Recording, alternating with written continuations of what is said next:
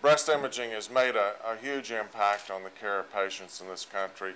30% confirmed mortality reduction as a result of breast imaging. Many new technologies such as breast MRI have made it possible now to diagnose breast cancers even earlier and to treat with more conservative treatment methods, not as radical of treatments as in the past. We are experiencing major problems across the country due to reimbursement. Many places are suspending or reducing their access to breast care as a result of that. And you can see this in the longer wait times for examinations across the country. In many rural areas, breast imaging is not available at present. We truly believe that these deep and arbitrary cuts in reimbursement will significantly impair utilization of services across the country, and particularly in rural areas such as northwest Arkansas. We've made great strides in recent years in providing these services, and we hate to see this end as a result of these harsh reimbursement cuts. What's going to happen is if they start to cut reimbursement rates, you will see these smaller centers slowly closing.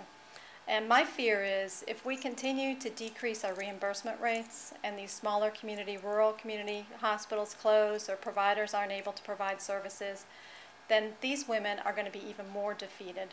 If we don't dig our heels into the ground and ask Congress to slow down on what they're doing with our healthcare system and all the changes that they're trying to make so rapidly, I'm really fearful for how we all are going to receive healthcare in the future. So I'd like to urge you all to write to your congressmen and ask them for their support to slow things down. We need breast centers. This breast center here is a lifesaver to so many people. I'd like to have us just kind of slow it down a pace and let's decide what is the best way to handle this. From a very personal experience, I believe wholeheartedly in the value of medical imaging, because without it, I would not be here today. I'm almost certain, or if I was, I would have had a much harder fight to get here than I did. I realize I'm not the only one with a success story. There are millions of stories like mine across the country.